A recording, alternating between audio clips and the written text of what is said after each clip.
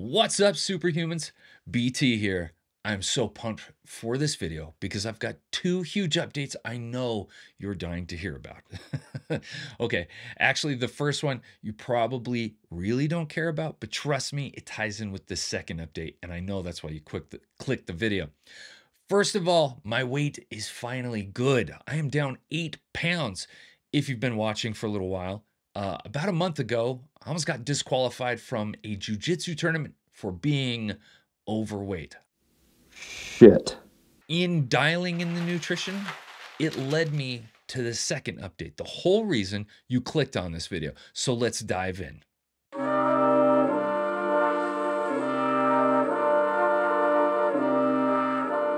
One of the coolest things about buying into the Whoop system is knowing that for years down the road, you're going to get updates. We've seen things like the stress monitor added. We've seen things like the strength trainer added. Now you can build and do entire workouts and keep track of reps, sets, weights, etc., all in the app. It's pretty amazing. But one thing we haven't seen that many of you have been requesting is nutritional updates. Like, how do I track my macros, proteins, fats, carbs, and nutrients?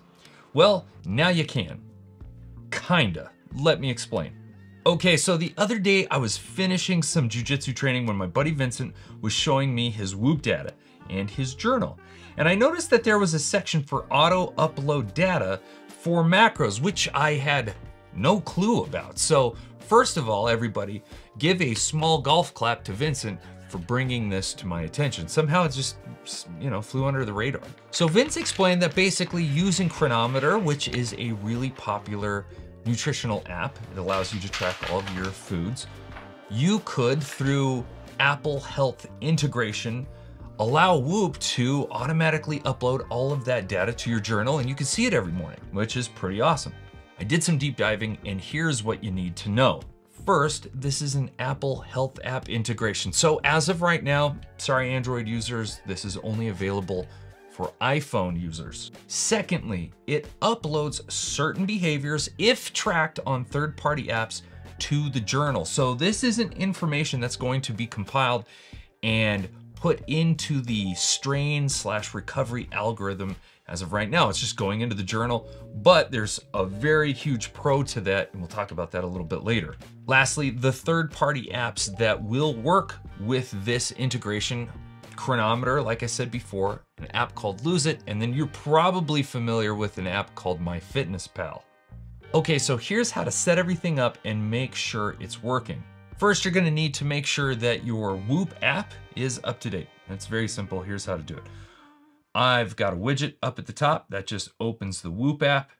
If I come into More on the bottom right-hand corner of the screen and come into Device Settings, you're gonna see Status and Advanced. I wanna click on Advanced, and then I wanna come down and check for firmware. It says Firmware Check. I'm gonna select that. It says Checking, no new updates, and that's because I'm currently up to date on the firmware. Now we want to make sure that the Whoop app is communicating with the Apple Health app. So after I've hit that X, below device settings, you're going to see app settings. Click on that, and then go down to where you see integrations and click on that. Next, you'll see Apple Health, Strava, Training Peaks. We're going to make sure that Apple Health app is turned on. And because I've already got it turned on, it's already connected, all of the permissions have been allowed. So you just need to make sure you do that, all right? Once that's done, now we need to go into the Apple Health app. I'm just gonna swipe down, that brings up my search. I'm gonna type in health, click on health. In the top right-hand corner, you'll see your Memoji or your profile name. Click on that, and under privacy, you're gonna see apps. Make sure you click on that. Down at the bottom, I can see Whoop, so I'm gonna select that, and I'm gonna turn on all, or the permissions, the specific permissions you wanna give it access to. All right, so once you've done that, now we just need to make sure we've integrated Chronometer or your, whichever one you're going to use, like MyFitnessPal or Lose It. You wanna make sure that's integrated with the Apple Health app. So now I'm going to swipe down, bring up my search bar. I'm gonna type in Chronometer, select that. In the bottom right-hand corner, you can see settings. I'm gonna tap on that. You can see connect apps and devices. click on there. Apple Health is up. So I'm going to select that. And again, I've already allowed it all of these permissions. You just need to do the same. Then once you've done that, you're basically done. I know that seems like a lot of steps, but honestly, it's pretty easy. You can always rewind this and watch it again until you've got it. I'm sure MyFitnessPal and Lose It is going to be quite similar.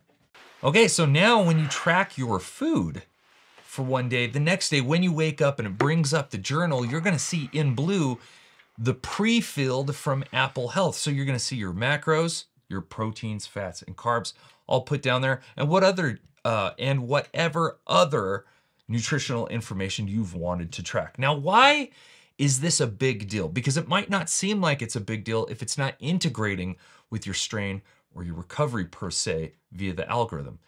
Well, what really separates Whoop from so many other wearables is the journal. The journal allows you to track over a long period of time, years, very granular data that you want to kind of self-experiment with. It's honestly really impressive. So if I wanted to track my macros and see how certain macros in certain amounts are affecting my sleep and my recovery, I can do that. I think it's really impressive, and I think you're gonna really enjoy it. Hopefully, Whoop, if you see this, we really need to start getting some of these updates out to non-iPhone users. Android needs some love. So please, let's make sure that happens.